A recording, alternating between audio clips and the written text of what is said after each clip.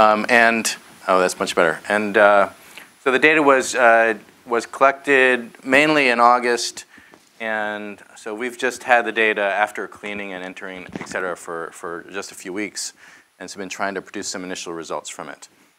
So I'm going to provide a little bit of background about the labor cost pressures that are facing firms in China. Pretty well known, but I'm going to just present some facts about that. And then I'm going to introduce the survey that we've done, provide some descriptive evidence on this question about how firms are responding to the rising wages in the region, focusing especially on employment adjustments in the firms, and then present some results from some initial regression analysis, and then conclude. So hopefully I can do it in a very short time. Okay, so this is a paper from a review article in the Journal of Economic Perspectives by one of the co-PIs of our big project, the survey project, Li Hongbin. And you can see that starting really in the 2000s, we start to see this almost convexity in the rate of wage increase in China. And part of what's driving this is demographic trends. So another paper, Du Yang's presentation pointed out yesterday that the absolute size of the Chinese workforce is now starting to decline. And so negative rates of growth in absolute terms, and that's also corresponding with a rapid aging of the population. If we look at manufacturing wages, this is official data on average wages in manufacturing. And you can see that from 2007 to 2014, the real wage controlling for CPI has just about doubled.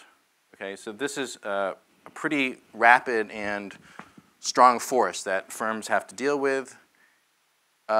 If we look at the relative wage of unskilled workers, which I'm proxying here by combining some data on the wages of migrant workers, so rural migrant workers in China, and kind of formal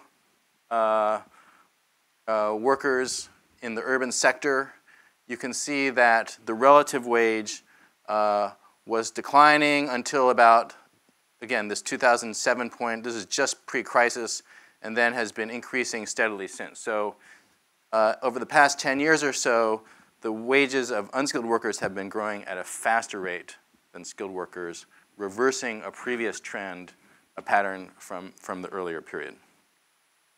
Okay, so the question that a lot of people are worried about in China and in Guangdong province in particular are how to respond to these rising labor costs, especially for unskilled labor, and of course how industry in China responds to this challenge will inform kind of the nature of structural change, whether China is going to kind of get out of the whole industrial production sector and move to other services or whether it can manage to actually upgrade technologies in the sector or move to higher value-added products, et cetera, and speaks to these issues of the dynamics of comparative advantage. Can they respond to shifting relative prices quickly, and can they anticipate these problems?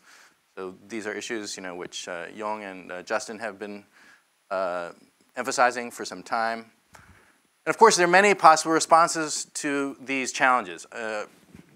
The one that occurs, especially for many Hong Kong invested firms in Guangdong, is to just shut down, to exit, be happy with 15 or 20 years of excellent profits and go on to something else, or to downsize or get out of activities that are not profitable and just continue in areas that you can continue to make profits. But that's kind of a negative outcome, I mean, you might say, especially in terms of continuing to contribute to employment creation and growth. There's more neutral types of outcomes where maybe you can relocate within China or from the standpoint of businesses, even outside of China. So you can move horizontally, keep producing, keep making profits, find lower wages or other lower costs in other aspects. And then I think there's this view that there's a more positive scenario of upgrading through new products, shifting to more capital or skill-intensive production technologies, so that all of this managerial investment in running businesses isn't kind of lost, right? And that you can continue to create jobs that are more appropriate for the new relative supply of skilled workers and the new relative prices that firms are facing.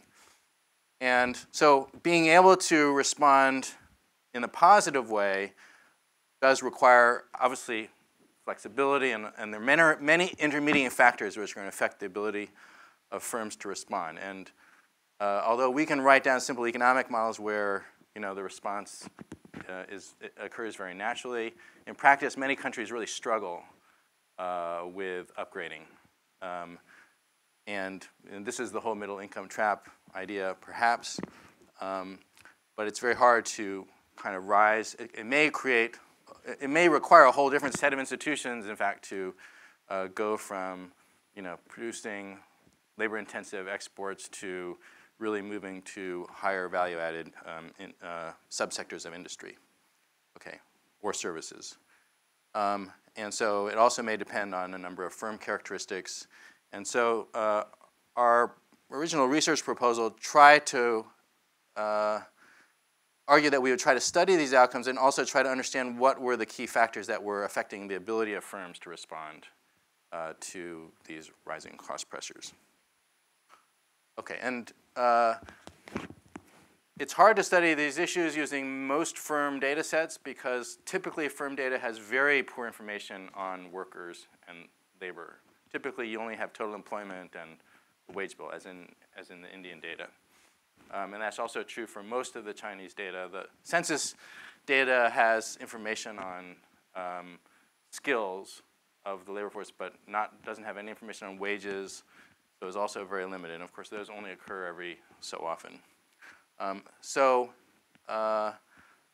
Also, if we're trying to understand at the regional level how wage differences are affecting firm response, there's also a problem in the wage data in that typically the mean wage changes in a particular area, even in a firm, if it's just measured in some average way, is going to embody not just a true wage pressure change, but also embody compositional changes in the labor force in those regions, right? Different skill as hiring and firing takes place. Okay, so that's kind of motivation for I think for the strong advantage of collecting your own data, and for this data set in particular, which we call the China Employer-Employee Survey. That's a bit ambitious, of course, because we only did the survey in one province, so it's not a China survey yet. It was, as I mentioned, done this past summer, and we surveyed 570 manufacturing firms located in 20 different county-level districts and 13 cities in Guangdong province. And so it's a representative sample of industrial firms, manufacturing firms, where the sampling frame was the recent 2013 economic census, which surveys every operating manufacturing firm in the province. And we restricted the sampling to firms that had at least 25 workers. So we excluded the very small firms, which I think account for something like 10 or 15% of total employment. And then in each firm, we asked the firm's personnel department to provide a list of all of the employees in the firm, and then we randomly sampled, where we stratified. We sampled at least 3 managers in each firm, and then the other 7 workers was randomly sampled. So for most firms, we sampled 10 workers in the firm, and if the firms were smaller, we scaled down to a minimum of 6 workers in a firm. And this is a collaboration with Tsinghua University, Duyang's Institute at CAS, and Wuhan University. And actually, the Wuhan University collaboration was critical because it was with this Institute for Quality Development Strategy, I think that's the right name, and they train a lot of the Quality Inspection Bureau officials in Guangdong province, as well as in many other provinces. So they had very good access to local government support, which turned out to, after a lot of pre-testing and failing, that connection to local government turned out to be critical for getting firms to be willing to cooperate with the survey. So the response rate was, from the survey in the end was about, I think about 80%, 75 to 80% of firms who we sampled actually participated in the survey, which is extremely high for firm surveys. And we do have a plan to expand and continue. So tentatively, we are hoping to add a few provinces in 2016, and then to scale up to 7 provinces and maybe 2,500 firms or so by 2017. And we're going to try to cover most of the very major manufacturing provinces, as well as a few from other parts of the country. So this is hopefully just the beginning. The questionnaires in the survey, the firm questionnaire had modules with the following titles. If you're interested in the particular questions, we're happy to share the questionnaires. And most importantly for this paper, there was a lot of questions about employment and wages, with detailed breakdowns by skill level, by education level, by types of jobs, et cetera, and details on the different aspects of turnover of workers, firing, voluntary departures, new hiring of different types of workers. And in the worker questionnaire, we have an enormous amount of questions about current jobs, including a battery of task questions of the auteur type, which is to get at tasks, right? This question that Piotr and other people have been, and Sebastian were talking about. And then it also has a detailed work history, a section on social insurance coverage, and then a section on non-cognitive skills and subjective well-being. Okay, so we have a fairly large group of researchers from the 4 partners of the survey, planning to look at a number of different questions. This is kind of the first question because it was kind of the motivating question in some ways for collecting, or at least that we used to get people to pay for the survey, including some money from our World Bank support as a network partner. So I also wanted to present this for that reason, since this is an event supported by that funder. So Sebastian, you have to go back and tell the people in the jobs group that it was very impressive, and everyone was excited. Right? Okay. Okay, that should be plenty. So this is just some description of the sample. Since it is a brand new survey, we stratified the sampling of firms by employment size, so it's pretty good spread. Most of the sample, is larger, over 100 employees, but a pretty good spread. And then, so because a lot of them are large, I think in the future, hopefully we'll be able to also link the data to the MBS annual survey of manufacturing, which we haven't done yet, to hopefully get more years. One of the big constraints, limitations right now for this data set is that for many variables, we only collected the last 2 years, 2014 and 2013. So obviously that significantly hampers the sophistication of using different kind of panel data estimation methods. Okay, and this is a rough aggregation of industrial categories of the firms in the sample. And then distribution by ownership. It's almost all private and foreign firms. Guangdong has very few state-owned enterprises. But this is it's going to be a good data set to look at the difference between foreign invested firms and domestic firms. And also, about 65% of the firms are exporting firms, about 2/3. Guangdong, I think, accounts for something like 1/3 of Chinese exports. I mean, China is a factory of the world, but Guangdong is a factory of China. Okay. So this is just a summary statistics on the firm performance. Since we know that we hear a lot of reports that manufacturing firms in China are struggling recently with the lack of kind of global demand, given the difficulties that facing Europe and other places. And you can see that just taking the means of these basic indicators for the last 2 years, you can see that there is some there's still an increase in output and revenue and profit, but there's a lot of heterogeneity. So about 1/3 are reporting less output in 2014 than 2013.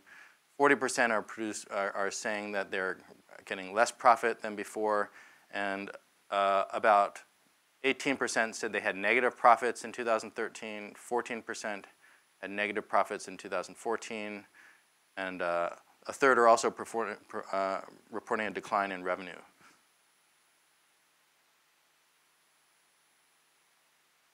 These are the firm managers.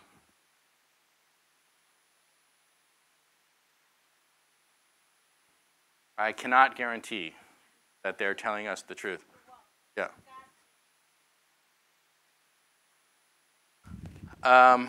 I don't have a strong gut feeling. There's a lot of heterogeneity, right? So they're not, I think firms tend to underreport profits. They try to move things around so profits aren't too high. So I think that's right.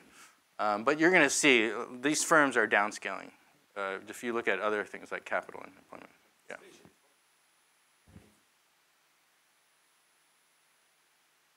Yes. So, but we had a very high response rate.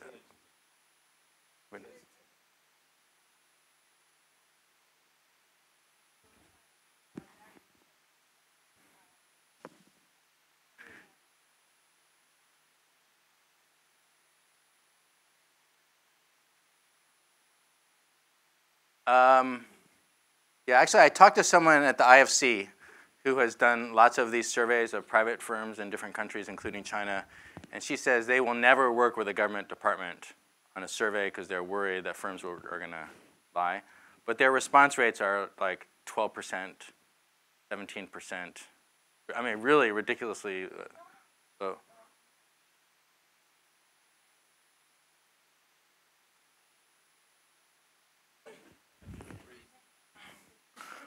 Right. So I'm not going to defend all of the honesty of the data, but I do tend to think that if there are biases, the biases kind of are pretty consistent, right? So if even when they're all underreporting, some are underreporting less than others, the variation is still meaningful. In other words.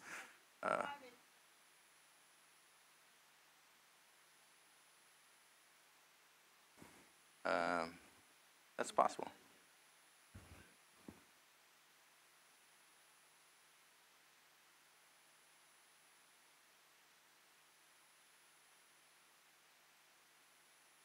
Right. So there's been a fair amount of effort to get the data right. If things don't look funny or they didn't report something, then we would send people back during the survey period or call repeatedly afterwards to try to get a better understanding or try to make sure that the data is correct. But there's going to be remaining errors. Yeah.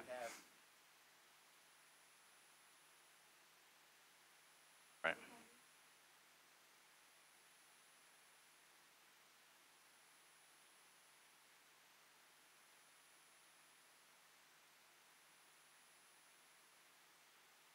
Okay. That's good. We can go through some data, some external validity checks from other sources, right? All right. So this all kind of just introducing, and then we asked subjectively what were the extent to which managers. This is kind of a typical business type survey, right? Style question. To what extent they view the following issues or areas as posing barriers to the firm's future development, right?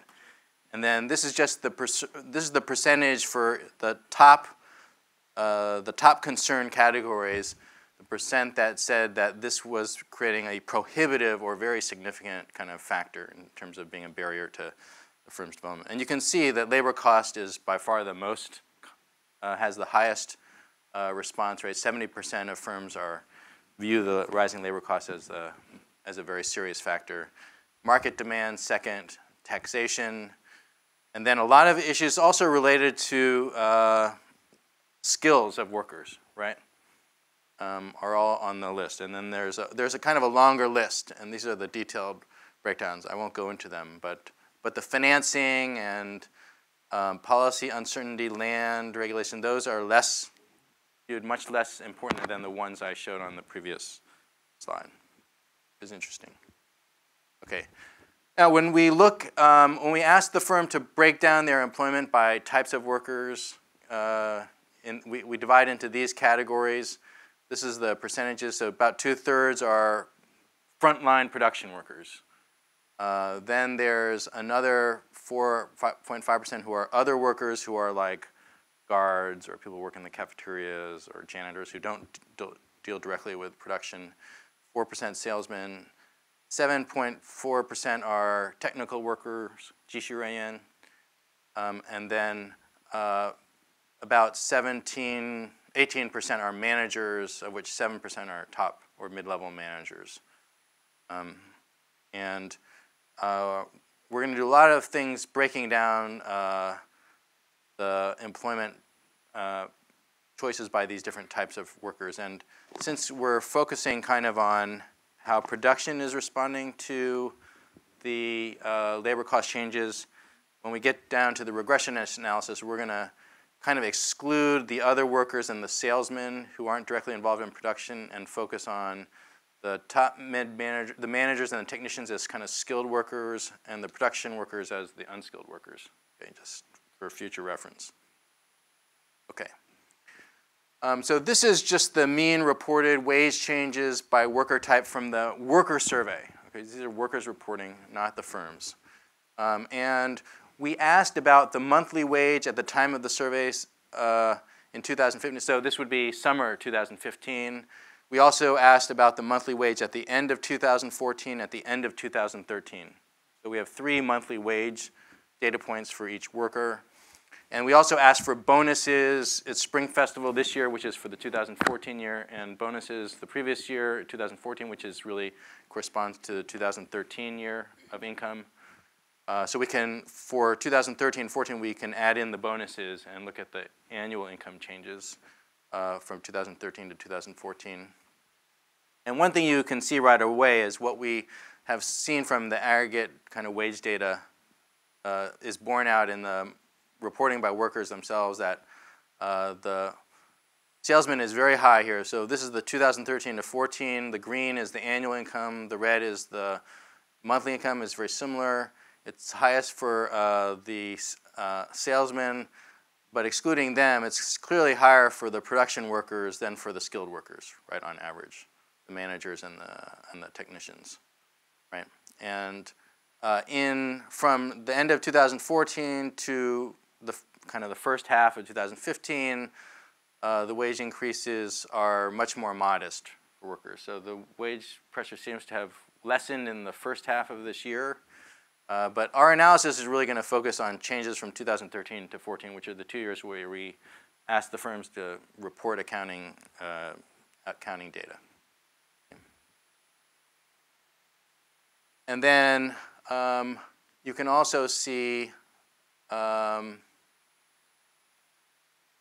yeah, so this is just repeating the previous table. Let me go on. If you look at the educational credentials of and the job tenure in the firm of these different types of workers, they're recorded here.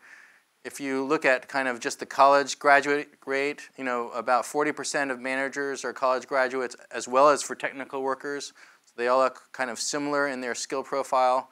Salespersons actually are the most educated in the data, although it's a very small percent of our sample, because I think many salespersons maybe weren't around during the survey, and then if not, because they're, you know, on the road selling things.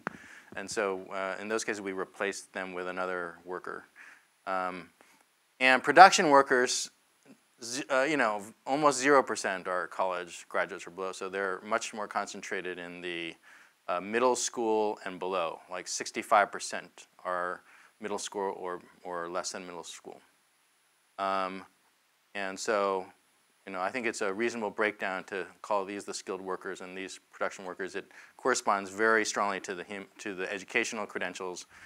And when you look at, if you put in the kind of occupation types and the level of education together in a regression, it's actually the occupation types that matter a lot more than the levels of education.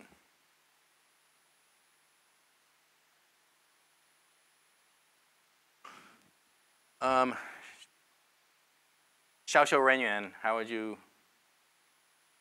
I think that's,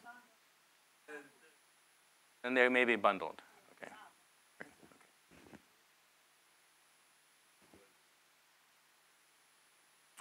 Excuse me? Yeah, that's interesting. I haven't noticed that before.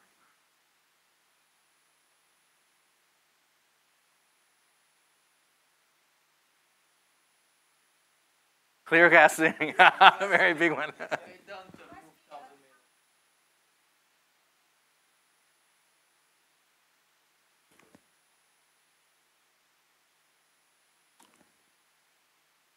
Yeah, I don't know if all, yeah, I'm not sure how office workers and secretaries, would they be in other workers or would they be somehow in the, I'm not sure. We should check that, but yeah, it's interesting.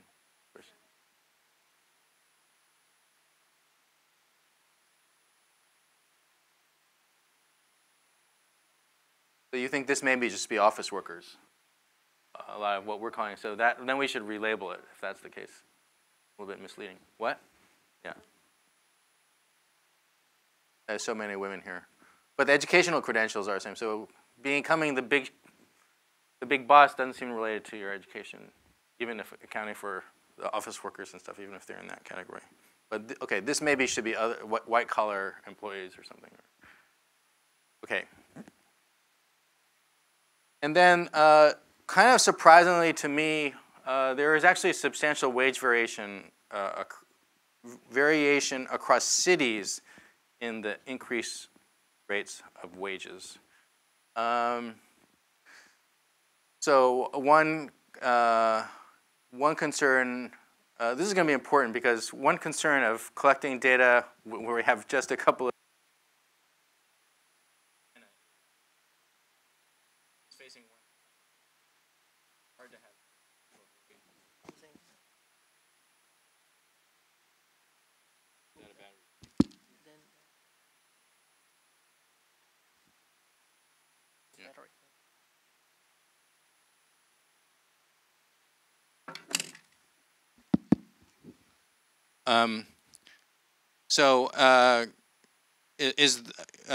the concern is that collecting data for just a couple of years in one part of China, you might not have any wage variation to really explain differences across firms in response. And so we're going to use the city variation in the wages as kind of the most exogenous source of variation I think that we can get. So we're going to calculate city-specific, skill-specific wage changes at the city level as kind of the wages that different firms are confronting and look at those variations to identify effects later. So even after we control for sector, firm characteristics, and whatnot, these city differences really persist. So that's kind of, in some ways, a puzzle for me. I mean, to try to understand better to what extent the labor markets really are separate labor markets. There's, of course, a lot of literature both in China and the U.S. about regional labor markets, which argue that they're not perfectly integrated, of course. So maybe that's a reasonable assumption. Okay, this is the overall adjustment of employment from 2013 to 2014, and you can see that for the firms as a whole, there's a reduction in employment over this period, over this 1 year period. And it's concentrated in the production workers. We see increased hiring of managers, kind of flat for technicians. So overall, an increase in skilled worker employment, a decrease in unskilled worker employment. So that's consistent kind of with a story of skill upgrading. And again, you see enormous variation in the percentage of firms that are increasing their employment and decreasing employment. In fact, exactly balanced in the data. Half the firms are increasing employment, half the firms are decreasing employment. And you know, it differs for different types of workers. For production workers, there's more that are decreasing than increasing. And for the managers, there's more that are increasing than decreasing.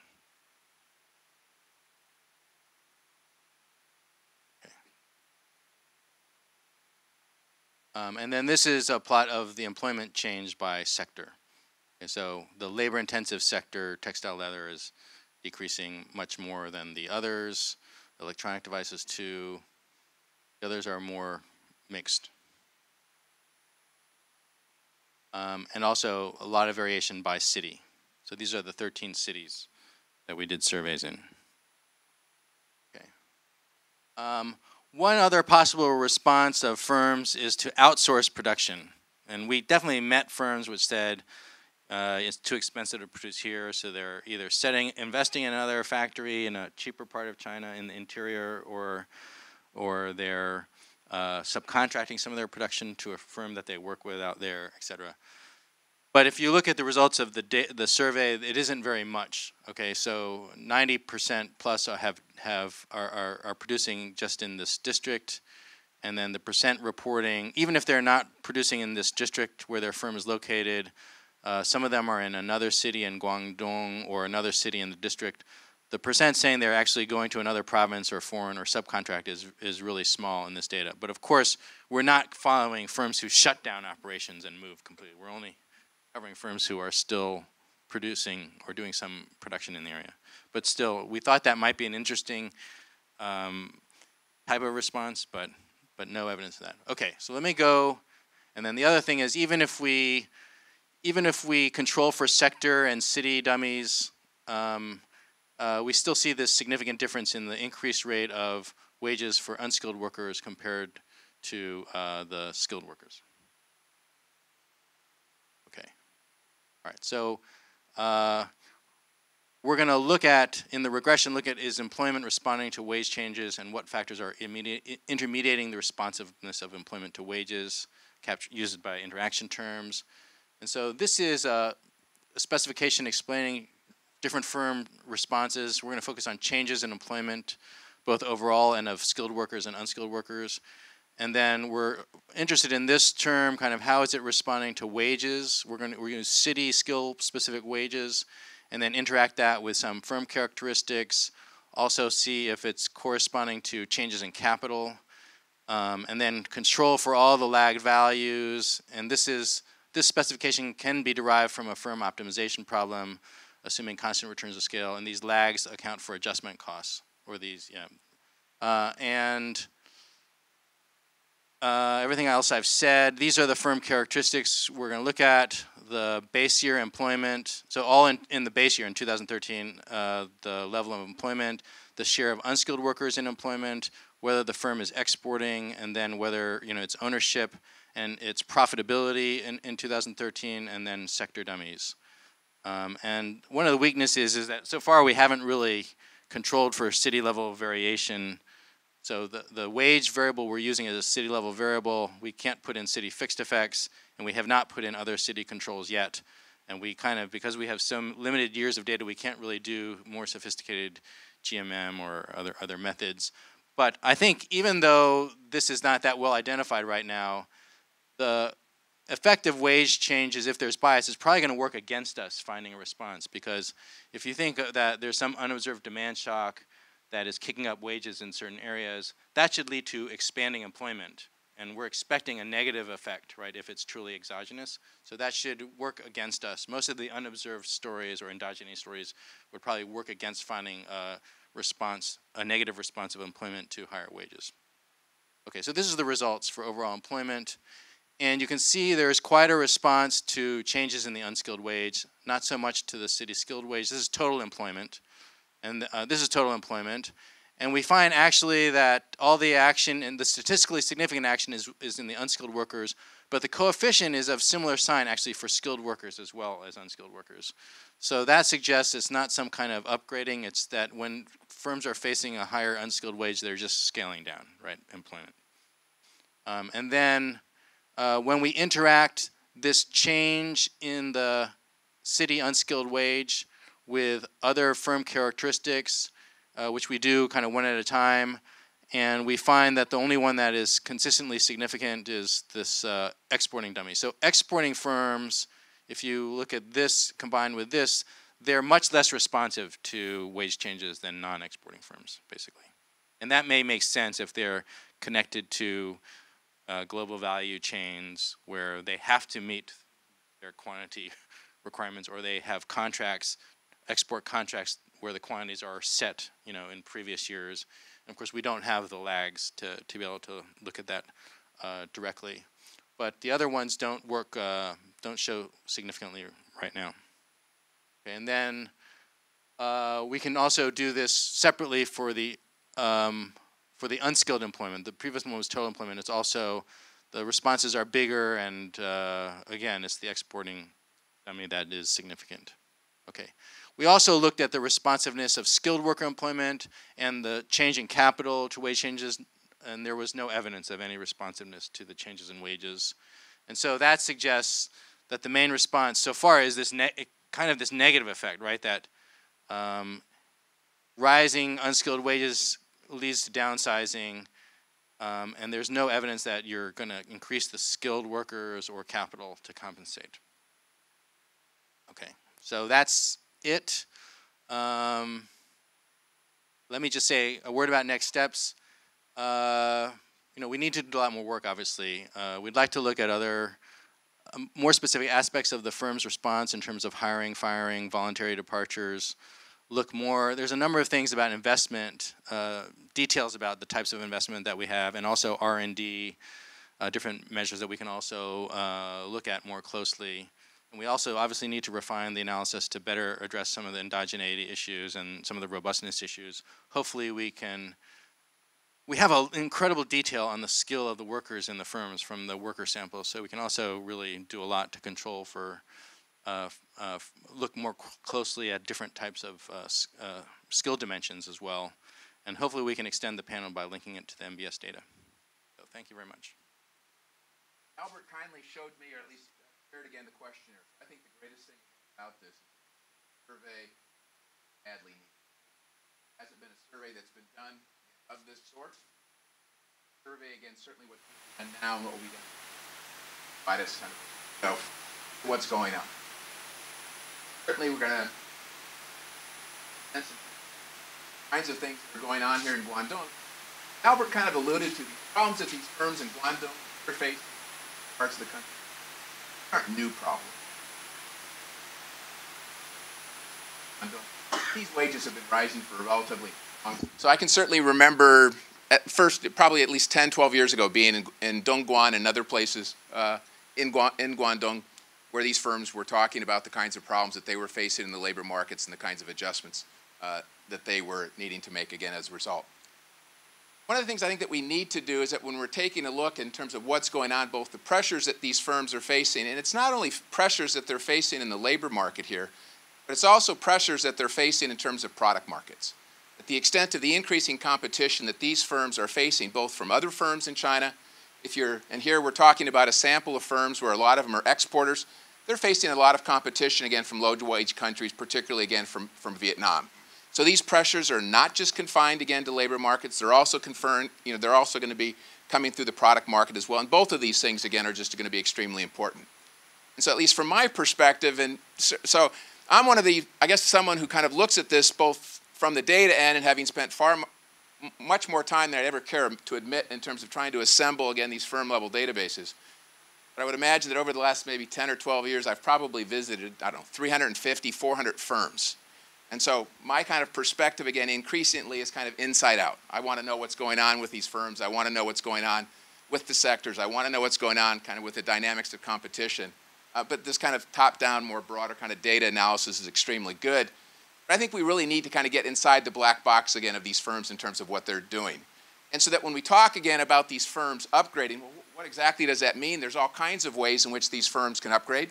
They can certainly innovate in terms of, there's all kinds of cost innovation, and Chinese firms have been unbelievably good in terms of themselves, again, finding ways to lower cost, or we see cost innovation, again, throughout the value chain. There's all kinds of product innovation that we happen to be seeing as well, both in terms of product innovation, both kind of on what we might refer to as functional upgrading, where at least in terms of the value chain or in terms of a product, the subsystems that firms, again, are producing are becoming increasingly more complex. Or it may just be that firms are producing and developing new or slightly modified products. Those are both very different ways in which firms, again, can go ahead and can upgrade and kind of deal with the competition that they happen to be facing. More generally, in lots of these firms here, is that what we see is that we see firms expanding, again, their kind of capabilities in terms of what they do. And so one of the first times that I guess I was kind of became aware of this, I was visiting a company, and they were manufacturing shirts for Brooks Brothers, which is relatively well known, and they were also manufacturing dresses for Ann Taylor, which is a relatively high-end women's store. You know, when they first began manufacturing for Ann Taylor, they were basically importing everything, you know, all of the fabric, everything was coming in. All that they were basically doing was the sewing. They began to realize that the margins are beginning to come down, and so they tell, you know, Ann Taylor, tell the people in New York, you know, rather than importing the material, how about if you let us go ahead and begin to source the material locally? By the time it was done, and this all happened within a period of about probably no more than 3 or 4 years, after the end of 3 or 4 years, what was basically going on is that there was some designer in New York that was sending this company just literally a sketch. That was it, just a sketch, again, of a dress. What they were doing is that, you know, they had the CAD machines that they could go ahead and they could then draw the patterns for it, and then on the basis of whatever the price points were, again, for New York, they would just go ahead and they would negotiate, and that would be it. But basically everything other than that sketch had moved. Now, certainly from the point of view of the data and the way in which we might look at that firm, that was just an apparel firm.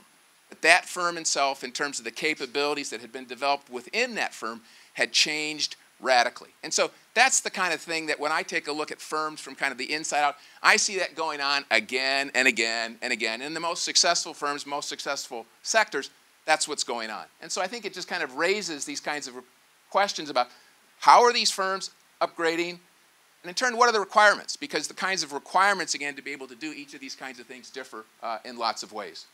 I think the second thing is that if we want to get inside this kind of black box of these firms, I think that Albert alluded to it, we just have information, or you have information for 2 years. Over time, you'll get a lot more. We're really talking about short-run versus long-run adjustments.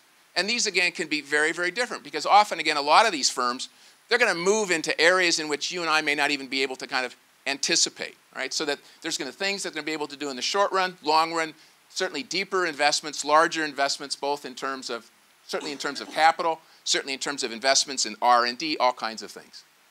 As well, and I guess that Albert in some sense kind of addressed this, that when I first kind of looked at the slides, I think that there is, and maybe less here in Guangdong, there is a lot of heterogeneity in production workers. And so that maybe less so again in this particular sample, but you will see firms where basically everybody who happens to be working has no more than 9 years of education. But if you were to go ahead and to visit a firm like Shanghai Tungyong, Shanghai GM, take a look at those people who are working on the assembly line, all of them have a college education or better. So these things that we call these production workers, there's an enormous, again, amount of heterogeneity. There's certainly sorting that's going on in terms of these firms and in terms of the kinds of things that they happen to be doing. Some of the Taiwanese or even the Hong Kong companies that have been here in Guangdong, they are often doing very labor-intensive kinds of assembly where they had no more than 9 years of education. And those are going to be the kinds of firms that are going to be most exposed, again, to the rising wages that we happen to see. But I think that in order to kind of, certainly from a policy end, we need to find ways to get inside this black box. The other thing that here, a lot of what we're looking here on the labor side, we're just focusing on the kind of on the supply side. I think what's equally important to what these firms are doing and to the kind of upgrading choices that they're making has to do with what's going on the demand side. In the survey, it kind of comes out where firms are talking about market demand. You know, when these firms are trying to make decisions about how to go ahead and to upgrade, it really has to be in light of what they perceive to be market opportunities out there. And so if I go ahead and if I invest in terms of upgrading, producing a better product, am I going to actually find customers that are going to be willing to pay me the premium that it took me to be able to produce that higher quality product? And so that although you see a lot of that going on, there's also an awful lot of sectors in China where that's not going on. And it has a lot to do in the way in which product markets happen to be working, about even in some sense, how competitive certain kinds of product markets happen to be being. So if we want to be looking at these upgrading decisions, we also have to be looking at the demand side that these firms happen to be facing, because that's defining the opportunities for these firms to kind of move up the ladder. But then in turn, there's going to be all these kind of adjustments that these firms are going to be making on the supply side in terms of labor and other kinds of investments, and these are kind of highly complementary. You got to look at both of these to be able to make sense.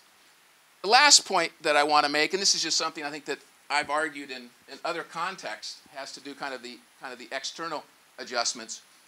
When you take a look at productivity in Chinese manufacturing, it turns out that certainly the estimates that we've made that probably 2/3 of all the productivity is coming from new firms.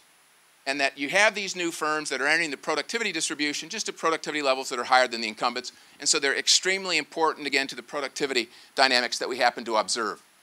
Here's some estimates. So this is just taken from that business registry. So this is kind of the universe of all firms. And so we've used that then to go ahead and to construct then estimates from 1998 up through 2013 in terms of kind of entry rates of firms, exit rates, and net entry. And so one of the things that you see here is that in terms of new firm dynamics, entry rates are really very high. And so they've consistently, again, been very high. Now, there may be some small issues, again, about measurement and about the way in which the Ministry of Industry and Commerce have been kind of consistently registering firms. But these are very high rates of entry, and these things are corroborated by other kind of data that we happen to have. Exit has, in fact, been actually declining over time. I don't know if, in fact, that's just kind of an administrative kind of thing, whether it actually reflects what's going on. But this margin here is an extremely important adjustment that we happen to see in sectors, both in terms of the extent to which poorer, weaker firms are exiting, but we're continually seeing, again, in almost in each and every sector, we're seeing new firms entering. And these firms are typically entering with very different kinds of skill sets and other kinds of decisions as others. So I think that this kind of margin is also extremely important, again, to the kinds of things that we happen to see. So, but in general, I'm just going to, in some sense, be a plug for Albert. I think this is a great survey. I think it provides a lot of insight in terms of what's going on. So look forward to seeing what will be done then. Guys make more progress. Thanks. So I was struck by the relative wage of the unskilled versus skilled that happens after around 2008, and then also the heterogeneity in terms of the rise of the unskilled wage across cities, and also the slowdown in 2014 and 15. I'm wondering whether this rise in seems to suggest that a lot of this rise in unskilled wage has to do with the government policy, the investment in infrastructure, increase the demand for unskilled labor, the construction. And now with the slowdown in the government investment and also probably the cooling down of the real estate market, this rise in the demand for unskilled workers may change.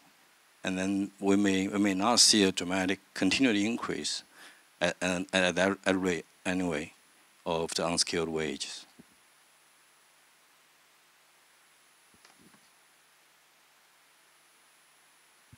Yeah, this is very lovely. I just want to learn a little bit more about a little bit more details. For example, on the employment side, whether we know a little bit more about the number of shift firms, on average have, and the workers' average hours, on average, how much, those have changed. And in terms of wage, I also want to see whether we can take into account of the experience. More experienced workers versus newly hired workers, and if they are downsizing, who got cut, more.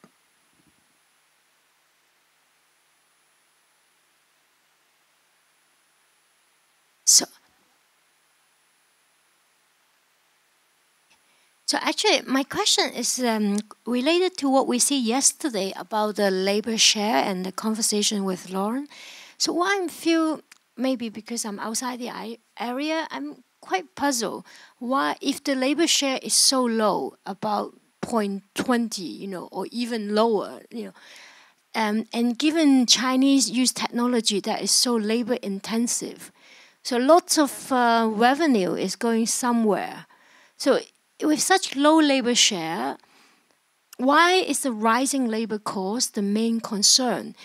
The thing is, there must be something stopping even more costly for the firm to be created in the first place.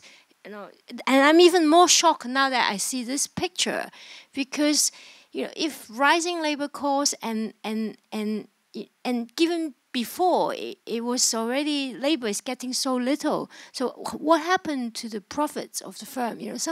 Something more complete on all the factors of production and the entry side. How easy for firm to entry? Is it because they already pay a lot ex ante?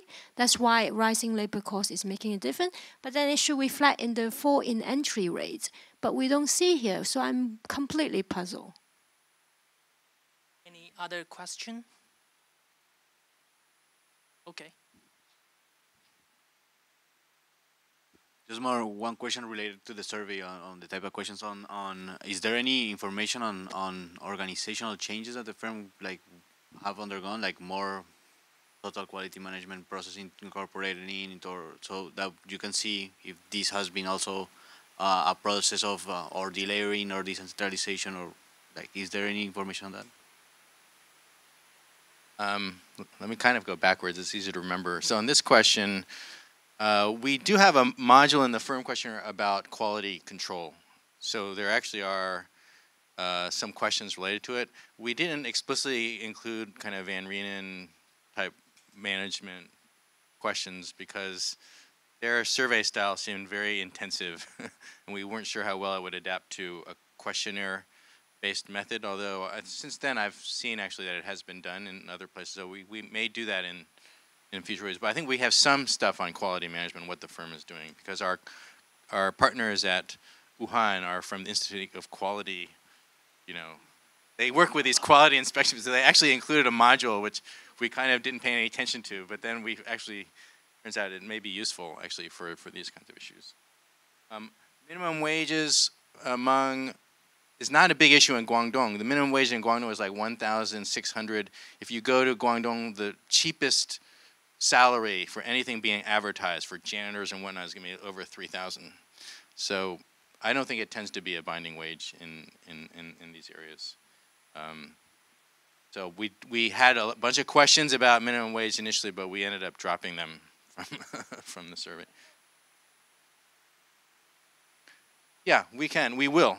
Yeah, we can. We know what the minimum wages are everywhere, and we know what they're saying they're making, so we can see if it's binding for different work. And then, so Rachel's question about what's going on, why is labor cost a concern? It's really interesting to me too, because for many years in China, I think wages were not growing up nearly as fast as productivity. Like wages were somewhat flat, while so firms were just benefiting. And now it's the opposite. I mean, those increases we're seeing, I think, are faster than overall growth or value-added growth. So they're definitely paying more. So whether it's gotten to the point where now it's starting to become an issue or not, of course, those rates of increase are going to eventually, especially for the labor-intensive firms. Those are the ones who suffer more. Some firms actually will also tell you we're not worried about the wage levels. That our biggest issue is, especially for the more skilled firms, they're much more worried about finding and retaining good workers. And they say we'll pay them whatever we need to keep them. And those firms tend to see less turnover and whatnot. So I think it's a reasonable question to ask whether this is really an issue for all firms. I think it is for some firms, but that varies quite a bit. Then paying your questions, I think those are exactly the kinds of questions we want to get into. We have the data to do it, so we can describe work hours and movements across firms. One issue we have, of course, is that we have no data on workers who have left, right? And it's hard, even from the firms, it's hard for us to collect data on workers who have left or retrospectively, even at the firm level. So, but we can certainly track our current set of workers, and as workers leave, we'll know if they left because we'll follow them over time into the future. Then, so Lauren's questions, I'm not sure there were many real questions. I think they were more about suggesting things to do in the future. And I think that's right. I mean, this idea of you have to find demand opportunities, and that's going to really drive whether you. I think we have to think about how we can measure that, or ask them about that. So that would be the main challenge. I think you're absolutely right. But if you have any suggestions on how to implement, so we can address that issue better, it would be great. So let me stop there. Thanks.